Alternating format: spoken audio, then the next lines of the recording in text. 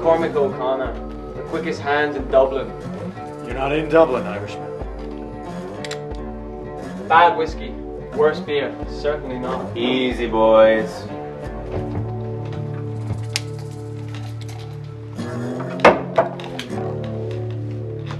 You got a name? Malo, sir. Just Malo. I ain't got no fancy reputation like this Mick over here, but I can do pretty good with a hand cannon, sir. Bloody fantastic, mate. And you are? Virgil. And who am I working for exactly? A man with little time and less patience. Now, my employer, who will remain anonymous, wishes me to acquire an object of great value. Valuable how? Valuable to him? Why are you fretting so much? So long as we get paid, right? Coin's no good to a dead man. So, we're getting paid, right? Have a drink and shut up. As we speak, there is a box that lies no more than 20 feet behind me. How we're gonna get it is your only concern. Have you thought about asking the bartender for a shot in a box?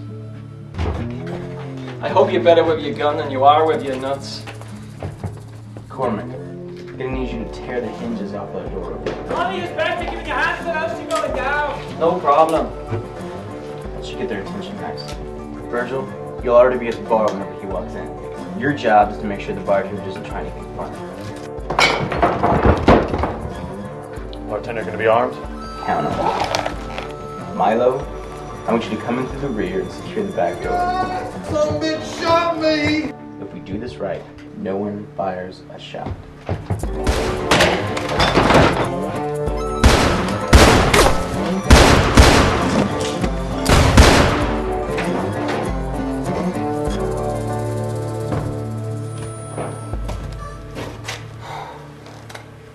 God damn.